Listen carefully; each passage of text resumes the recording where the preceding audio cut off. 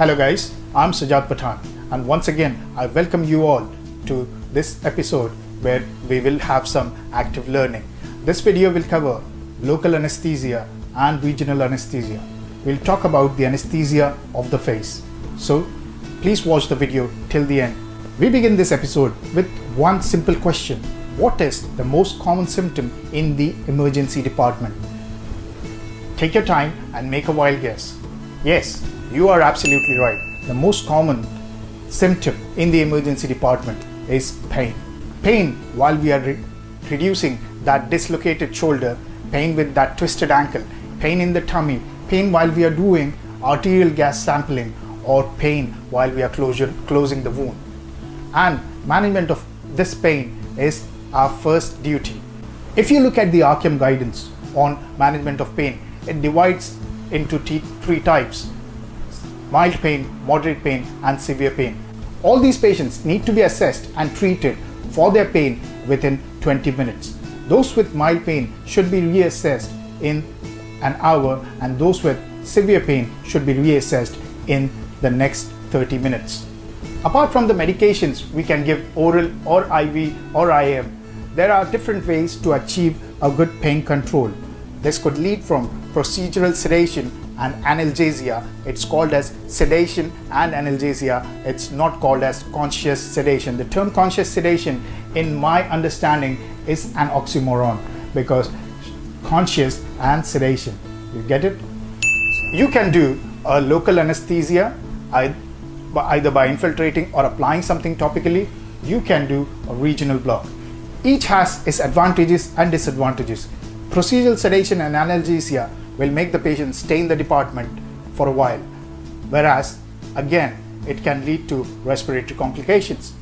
On the other hand, if you infiltrate topical anesthesia, if the wound is too large, you may put in a larger dose and can give rise to toxicity, or it may obliterate the anatomy while you are working on it. Furthermore, if the wound is contaminated, you will push in the contaminants inside, or if there is a localized infection, then the anesthesia may not work at all. That is why regional anesthesia takes the best place over here. An understanding of the anatomy makes it very easy to administer regional anesthesia. If you are worried about the safety of its use, you can learn doing this anesthesia using ultrasound guided techniques. Let us begin with the first question of the day today. You decide to locally infiltrate a wound with lignocaine before washout and closure. Which of the following facts stands false for lignocaine? First, the maximum dose of lignocaine without adrenaline to be used is 3 mg per kg body weight. The pKa of lignocaine is 7.9, and hence its onset time is shorter than bupivacaine. The concentration of lignocaine in EMLA is 2.5%. Lignocaine leads to vasoconstriction. The mechanism of action is sodium channel blockade. Take your time and make a wild guess. You are correct. The option number 4, lignocaine leads to vasoconstriction, is the false fact. Remaining all 4 facts are true. There are different anesthetics which we can use: lignocaine, bupivacaine, and prilocaine. Prilocaine has become obsolete, but it is a major component of the topical application EMLA. Prilocaine was used for bias block using IV regional anesthesia, but now it is going off the fashion. Lignocaine has a quicker onset time, and that is related to its lipid solubility. The pKa is nothing but the pH at which the anesthetic agent becomes 50% ionized and 50% unionized form. The ionized form is the one which diffuses into the tissue. Lipid solubility, that means these drugs are lipid soluble, and that is when the onset will be happening. If the more they are lipid soluble, the quicker the onset time. The concentration of EMLA is, for those who don't know what EMLA is, it's a topical applicant cream which consists of lignocaine and prilocaine, 2.5% each. It is contraindicated in patients who are susceptible to methemoglobinemia because of prilocaine. It cannot be applied to open wound. If there is an open wound, the alternative is the LAD gel, lignocaine, adrenaline, and tetracaine gel. The other option is tetracaine. Tetracaine is the one which we use commonly while examining the eye. It's quick onset and leads to vasodilation as well. Lignocaine in addition leads to vasodilation and is quick onset. So both lignocaine and tetracaine are good to be used. Next we move on to LAST. What is LAST? LAST is local anesthesia, systemic toxicity. Systemic toxicity, it affects your brain, it affects your brain and your heart. It affects your brain and your heart, leading to seizures, coma. It can lead to arrhythmias and death. So this is systemic toxicity, and that is where the antidote for local anesthesia toxicity is your intralipid. The moment you give the intralipid, it dissolves in the blood, pulls out the local anesthesia from these systems, and later on it will be metabolized through the mitochondria and may be deposited in the adipose tissue. Let us look at question number 2 here. You're planning to do a ring block anesthesia on an 18-year-old patient's little finger to close a wound. The patient has no comorbidities and has no allergies to any anesthetic agent, as he had a wound sutured in the past. The patient is seated comfortably with his hand on the table. You start the procedure and infiltrate 2.5 ml of 1% lignocaine. The patient suddenly collapses and recovers within few seconds while you press the buzzer. What is the cause of collapse? Lignocaine toxicity, lignocaine allergy, pain, WPW syndrome, sodium channelopathy. You guessed it right, it is pain. Remember to make the patient lie down, otherwise they will undergo pain of the injection and may have a vasovagal phenomena. The other options are incorrect.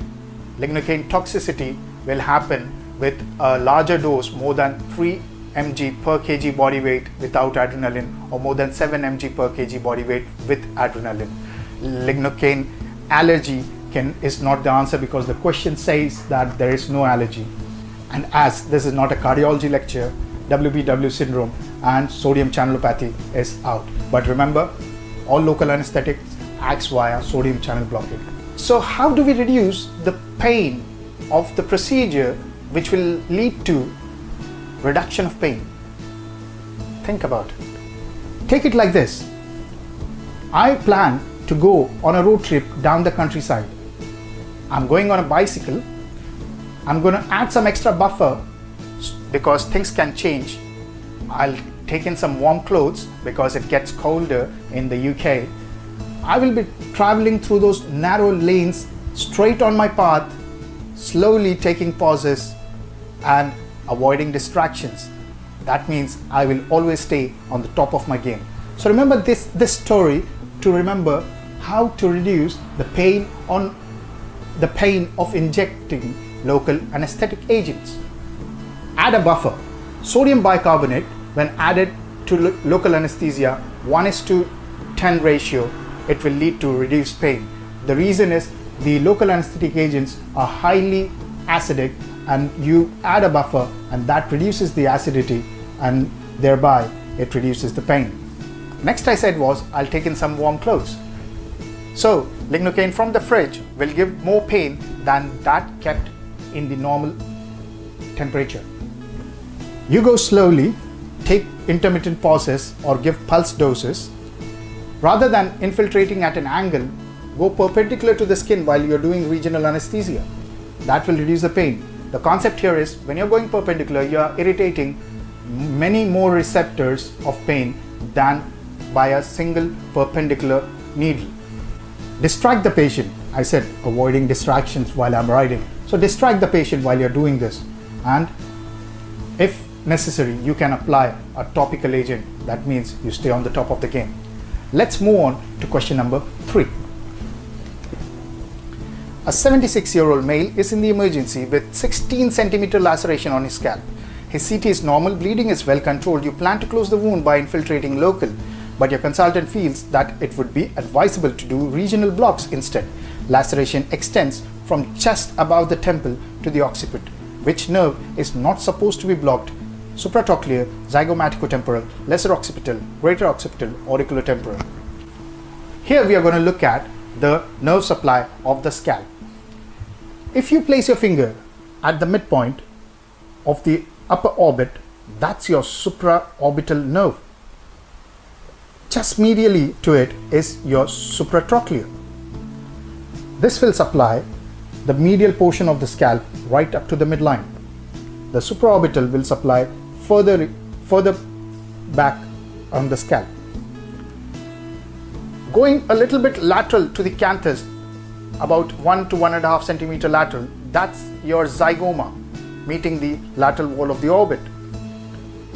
Near the temple, zygomatico-temporal, that supplies this part of the scalp. Further down, just a centimeter ahead at the temple, that's your auriculotemporal nerve. That will block the temporal area.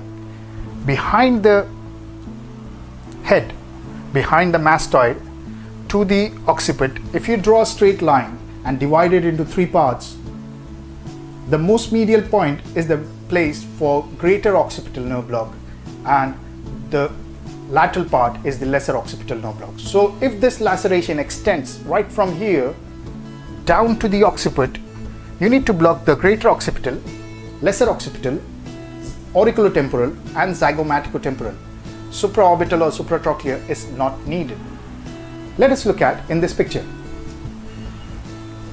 From front to back, supratrochlear nerve, supraorbital nerve, zygomatico-temporal, auriculotemporal, lesser occipital and greater occipital supplies half of the scalp on that side. There is another picture over here. Let us now look at the nerve supply of the ear. This is done in a scissor fashion, just like in this image. 1 centimeter above the ear and 1 centimeter below the ear, you infiltrate like a scissor. The anterior part of the ear is supplied by the auriculotemporal nerve. The posterior part of the upper ear is supplied by the lesser occipital nerve. That gets blocked. The lower half of the ear is supplied by the greater auricular nerve. Let us now look at the nerves of the face. If I'm looking straight, at the midpoint of my eye or the orbit is the supraorbital nerve. 1 centimeter or 2 centimeter below in midline is the infraorbital nerve on the cheek, and just below, about a centimeter below the canthus of the lip, is your mental nerve, just as given in this image. This will block halfway from the face to the lateral edge of the face. These nerves are branches of trigeminal nerve. Lastly, we'll talk about inferior alveolar nerve. Remember, second premolar going from the opposite side, hitting the ramus and slightly withdrawing and going posteriorly, you can infiltrate. Remember, blocking inferior alveolar nerve will anesthetize the half of that mandible, including the tongue. And if you have used bupivacaine, this can last for 6 to 8 hours. Another thing to note here is, you may, if not done properly, you may injure the carotid vessels. So be careful while doing this, and if you are not trained to do it, avoid doing this block. Let us look at last 2 questions of the video. A 10-year-old girl comes to the emergency department after falling off a scooter. She has abrasions all over the right side of her face as well as deep gaping laceration noted to the medial aspect of her right eyebrow. The child is anxious and crying at the thought of being sutured. Her parents are at her bedside and they are concerned about their daughter's experiencing too much discomfort. Which of the following procedure is most indicated prior to repairing the laceration? Local infiltration, that will obliterate the area. Conscious sedation, not a good choice in a 10-year-old girl. Supratrochlear nerve block, I think this is the better answer. Topical anesthetic, applying EMLA or LAT. Well, supratrochlear nerve block will be an option which will not obliterate the anatomy and will give nice pain control.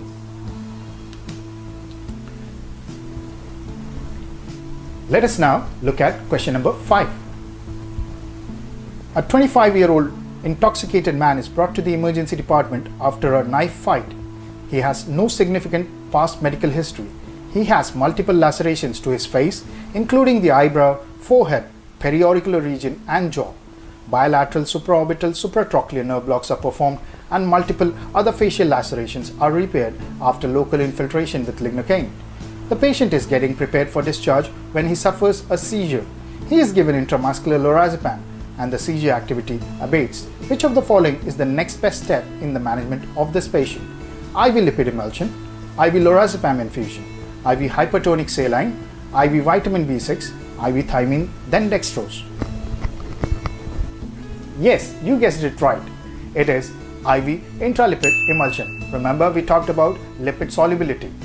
Intralipid is an antidote for local anesthesia systemic toxicity. Let us look at the other options. When will you consider giving IV vitamin B6 in a seizure patient? Yes, it's an antidote for isoniazid toxicity. Isoniazid is a drug which is used in TB patients, and if overdosed on it, pyridoxine is the antidote of choice, and isoniazid toxicity can give rise to seizures. When would you consider using hypertonic saline in a seizing patient? It can be used in a seizure patient if it is due to a post-traumatic head injury causing raised intracranial pressure and thereby the seizure. It can be used to lower down the pressure. Secondly, it can also be used in hyponatremia induced seizure where we use hypertonic saline to take care of the seizure. When would you consider using IV thiamine then dextrose in a seizing patient? If the seizure is related to the alcohol abuse. Thank you for watching till the end. Stay safe. Help your patients getting better care and better pain control. Stay blessed. Peace.